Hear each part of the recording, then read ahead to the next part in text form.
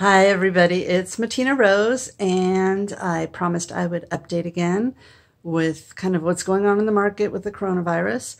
As you can see, I am staying home spring cleaning mostly, but surprisingly still, this is the first day that we are in Ellis County told to shelter in place.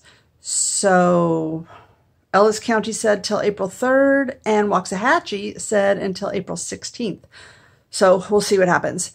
But surprisingly, like I was about to say, we have 9 new listings just today, and 12 have gone, or maybe, I don't know, 11, sorry, have gone under contract in the last 24 hours. So people are still out there looking. I think this shelter in place may change those things.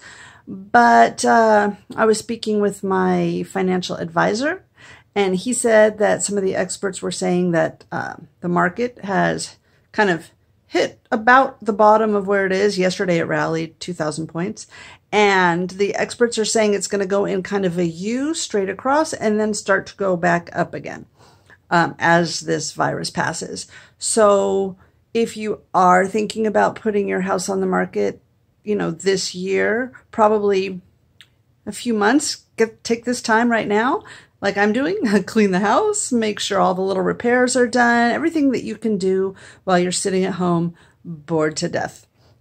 If you're a buyer, that's harder. There is much less competition right now, of course.